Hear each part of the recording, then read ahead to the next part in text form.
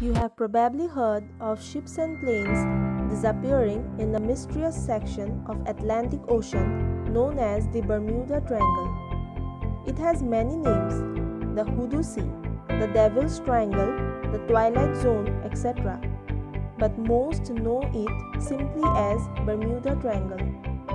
This section of the Atlantic Ocean is roughly bounded by Miami, Bermuda, and Puerto Rico, where dozens of ships and airplanes have disappeared.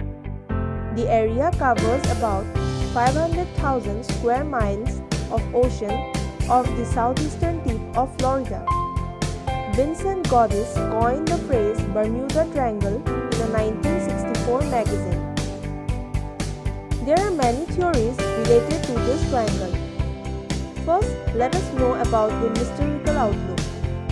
Scores of fellow paranormal writers have blamed the triangle's supposed deliveriness on everything from aliens, Atlantis, and sea monsters to time warps and reverse gravity fields.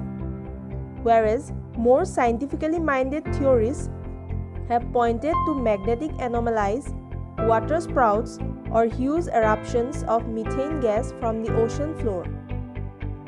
Some have theorized that unusual local magnetic anomalies may exist in the area.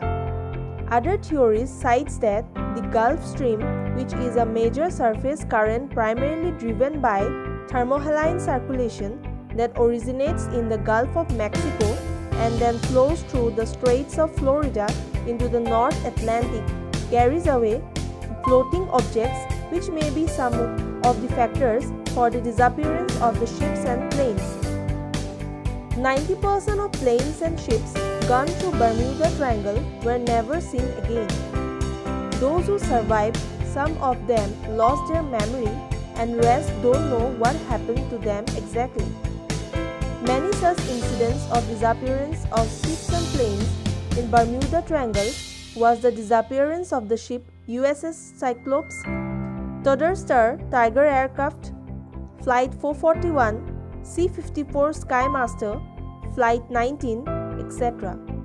In all probability, however, there is no single theory that solves the mystery which causes the disappearance of the ships and planes at this section.